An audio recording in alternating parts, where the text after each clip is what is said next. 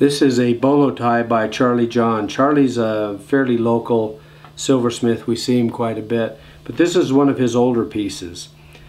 Charlie has gone through some phases. You see, initially he would do this heavy stamped plate and do the bolo ties, and they were real thick, nicely made.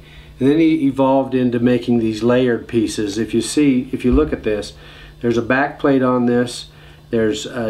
And then this is actually 2 layers here of silver. One where everything's stamped and then layered over another, and then he dimples these out and solders it onto another piece, so it's actually hollow inside. But they're really well made. Charlie's a super silversmith. You can see the tips on here are completely handmade. They're heavy. They're beautifully constructed. Lately, Charlie has gone to a little lighter silver. Everybody's going light to try to make things a little bit cheaper, save a little money. But this piece is probably made about 10-12 years ago, and it's heavy. It's really well made. It has a beautiful piece of high-grade natural Sleeping Beauty turquoise on it.